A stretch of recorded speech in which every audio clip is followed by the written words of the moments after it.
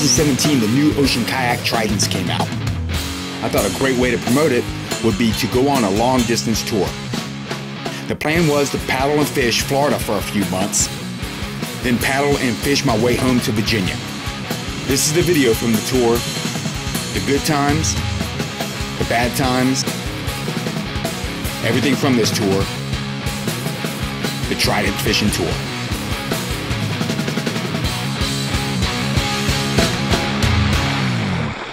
Woo!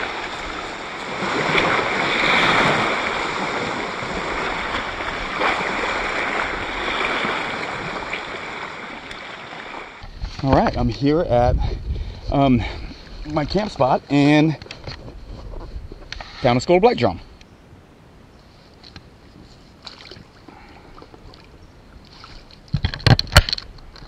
30-incher. There's a couple of them in here.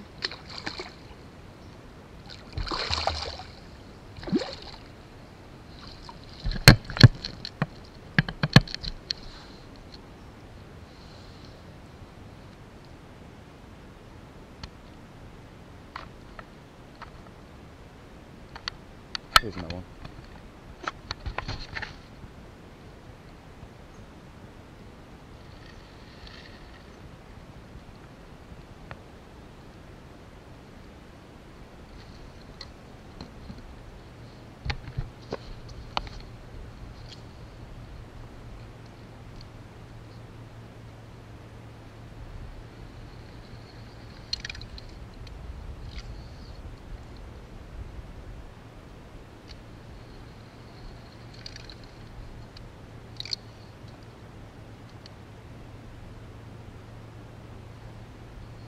Like that.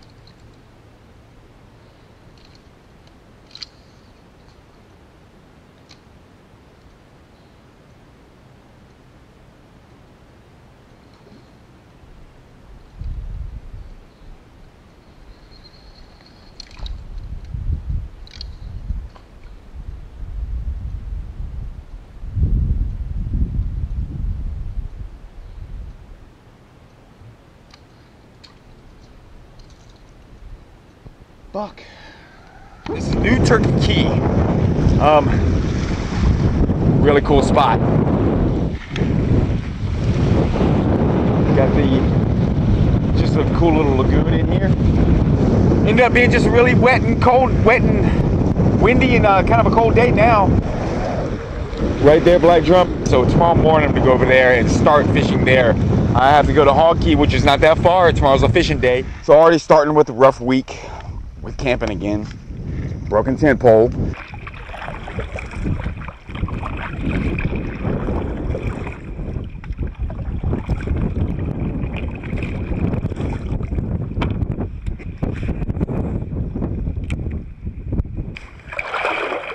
Too windy. Kept running them over. I saw them.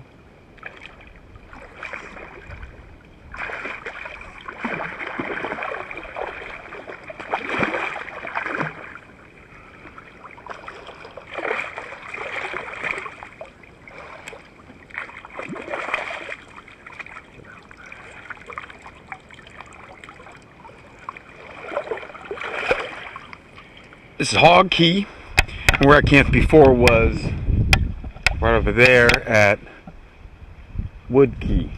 My tent's holding up in there. It's I think this cross beam is gonna keep it widened out. See how that it bows it out right there. So this is keeping it from fully collapsing. This is a cool place. I'm liking it. I got a little bit of breeze here coming around the corner from here. It's still really windy. Low trees are giving me a little bit of breeze too, and lots of dragonflies, so I'm hoping that's going to be less mosquitoes, but I don't know.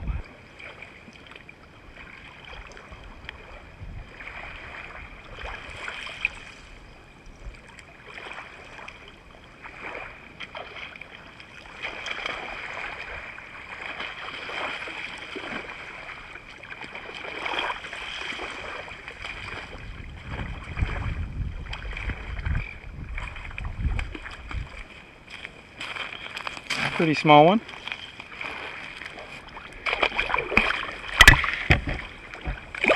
Oh, yeah. Ready. Alrighty, feeling a lot better today. Tent's fine. That bar really helps out a lot. So I'm just gonna do my yoga practice real quick, and then I'm gonna launch and get the fishing.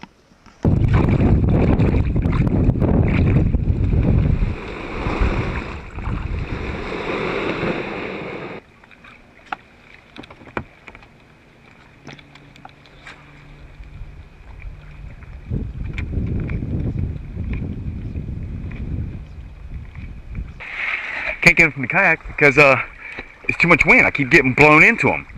So I stopped. I had to make a cast because I saw a snook right there, and so I made a cast and caught this little red. So I'm gonna make some more casts.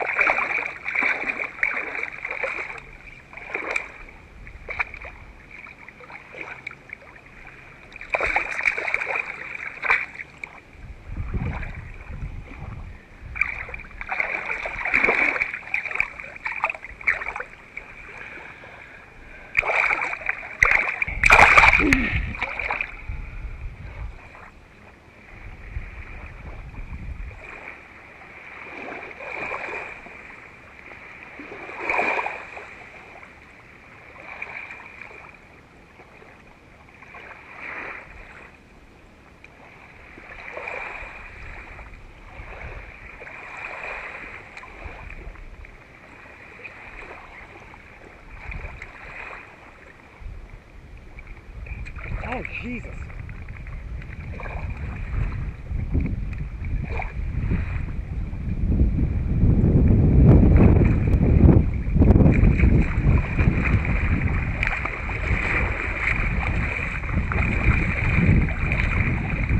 That's a trout. It took me 3 times to hook him.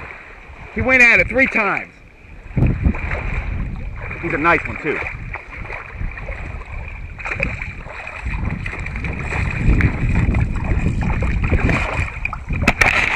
UFC.com this morning, and Noxie Ferguson in that top 15. I think Habib is maybe at number 8, or maybe he was 13. I think Habib was 13, but just crazy how talented these two guys are. And at least for me, Kenny, Tony Ferguson, as watchable a fighter as there is in the sport, and I think maybe for me the best example of the modern day mixed martial artist that transitions from one skill to the next so fluidly and so seamlessly.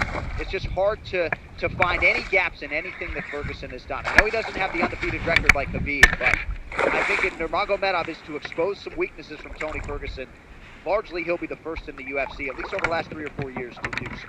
I think that's very true, and it's interesting because both these guys, sometimes it can take them a little bit to get going, and once they get their momentum, man, they're just pretty much unstoppable. So I'm very curious to see if both these guys start to feel themselves during the fight. So I'm really curious to see Ferguson off of his back. You know how good a guard he has. It's just a fascinating matchup. I think Joe Rogan said on our pay-per-view broadcast that it was the fight he was looking forward to.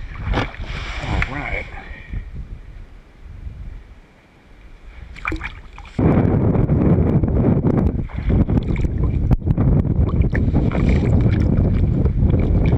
Buddy went over there.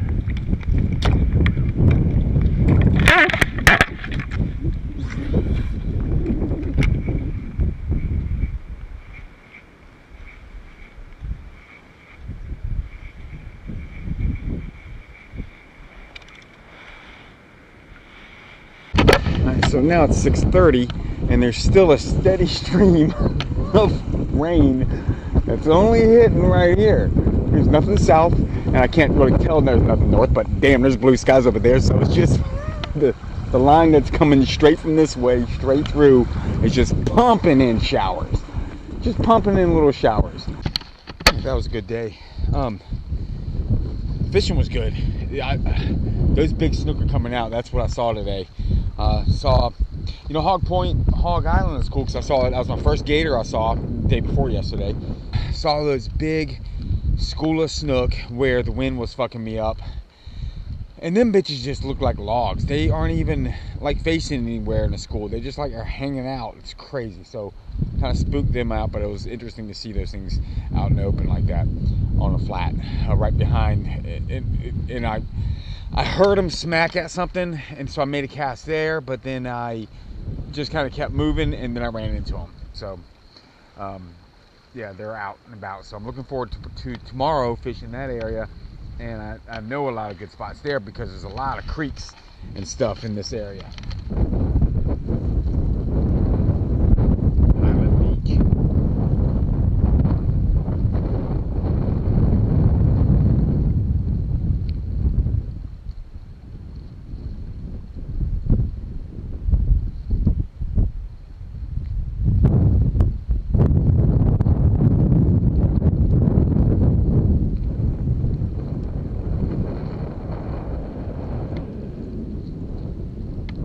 These beetles get all over the place, crawl around all night until I turn the light off. It's been slow mornings. Tide's just now getting up, just going there. All right, so I'm halfway down this line to Shark Point, and got storms popping. And the water, there's a lot of fresh water coming out of here. It's still salty, but there's a lot of, look how red that water is. Real tannic water.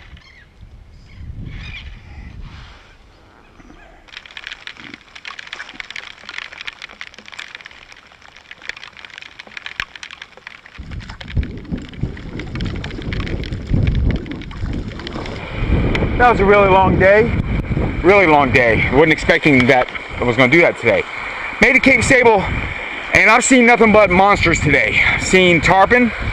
Saw a giant sawfish, saw a giant alligator, saw another giant shark, and here I'm landed here at Cape Sable, and there's gator tracks everywhere.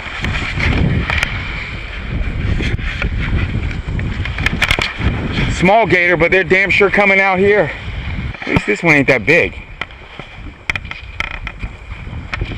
One I saw up the way here was way bigger. All right, I'm gonna set up camp. Lots of horseflies here. So today, it's all fishing today. So I'm pretty happy. I pushed really hard to get here today, but it's all fishing day today. All I have to do is get to that Ingram Lake Pass, in that middle cape where I was last time, and I think I could do that by a creek. Oh, sorry, I haven't had my coffee yet. I think I can do that with a creek that goes down the middle. I've seen boats go in there before. It's a long way though, long windy way. But that's what I'm gonna do today. Instead of going around the cape, then I'm gonna take the inside route. All right, my camp is right there. I'm gonna start right there.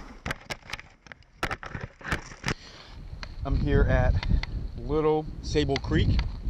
And I just talked to the captain outside. He said this goes through. Low tide is pretty skinny. He also said that the snook are not out here because the water temperature got cold.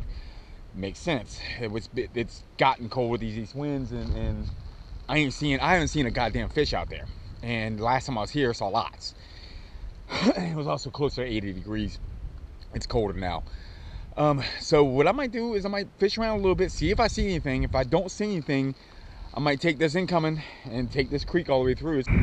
Alright, so it's sucking out here. I'm gonna make it through the cut, through the creek. Now it's high tide, and get to Lake Ingram.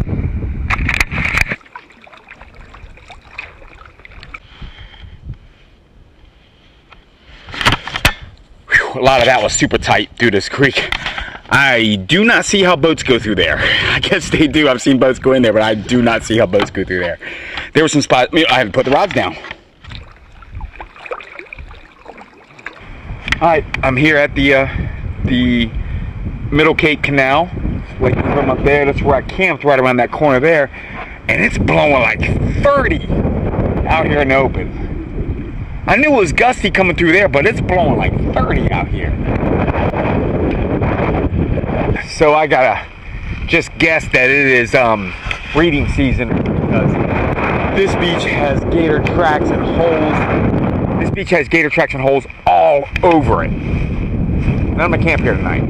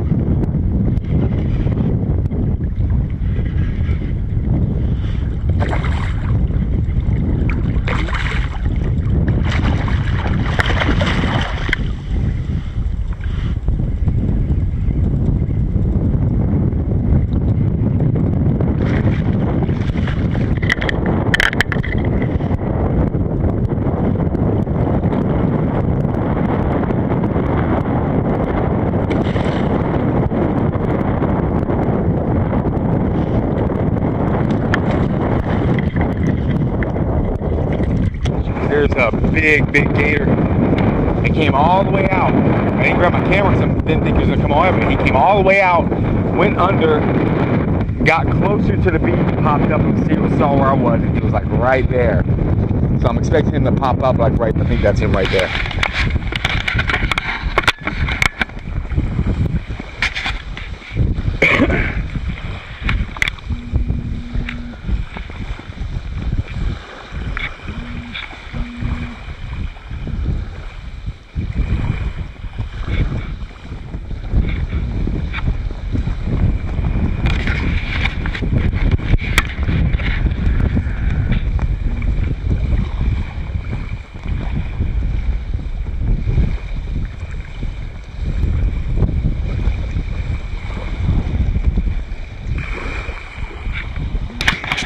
Big one too. That would kill me. That one could easily tear me up and kill me. I think this is a sawfish.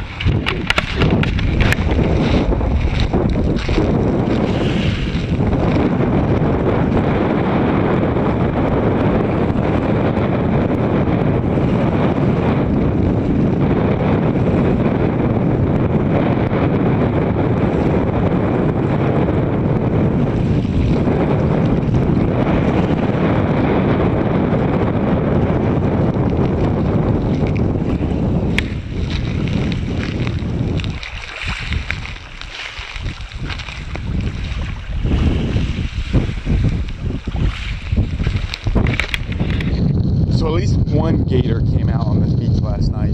Got evidence of it below the high tide line.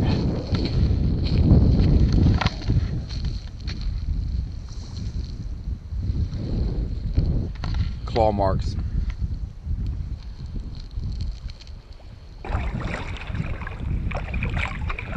Halfway through Lake Ingram, and it's windy today, but I'm halfway through. It's kind of cool. Water's high enough for me to get up along the sides here, and because the channel's way out there, and I'll be in the wind. At least I'm gonna protect by the wind.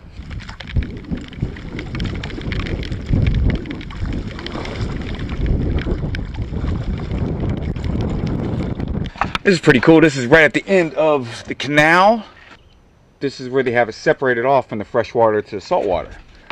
So this is where this used to be a canal that went all the way through, and then they separated it, but it's got kayak access. So you can get in here and go through here with your kayaks. You can walk up and transport over. So that's pretty cool. I'm on Clubhouse Beach, and this is a really cool field back behind here. Really cool area. But this is the last camp before I hit Flamingo. This is the last beach before Flamingo. So I'm gonna hang here. It's just noon, but I wanted to bust here with a lot of high water.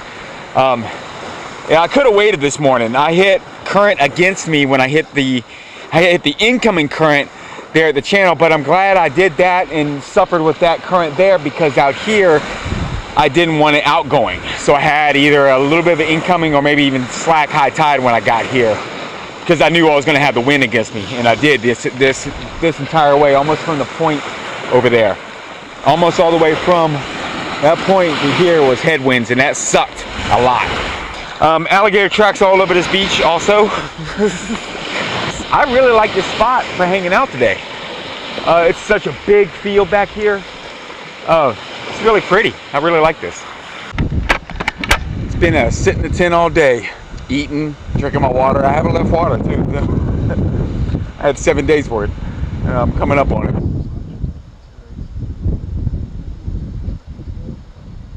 Water's pretty fucking low. I'm gonna have to wait. A little bit in the morning, and hopefully the wind doesn't come out too bad. And I'm kind of hoping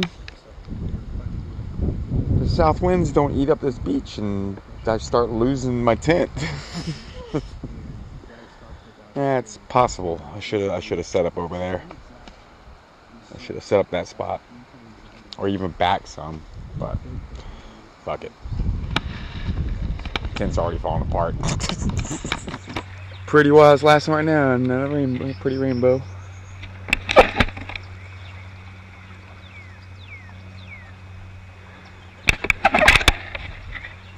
Mosquitoes fairly bad this morning. Gotta move my tent, get my tent down, and I'm moving. Right now it's calm. First time in a week. You'll pick back up later. Alright, so I'm at Flamingo, the campground. Made it here in just about 3 hours. Here's where I'm at now. Dan is gonna come down, thankfully, and bring me that loaner tent. I really like this tent, and I'd like to get poles for it later on. But I'm kind of done with fiberglass poles for this tour. I bought a tent as a backup. That's at Gene's house, so I'll get that when I get there. I have to use this Coleman tent for the next at least 2 weeks. Hopefully tomorrow I'll be able to launch and go and try to mess around in Whipray Basin and look for those snook in there.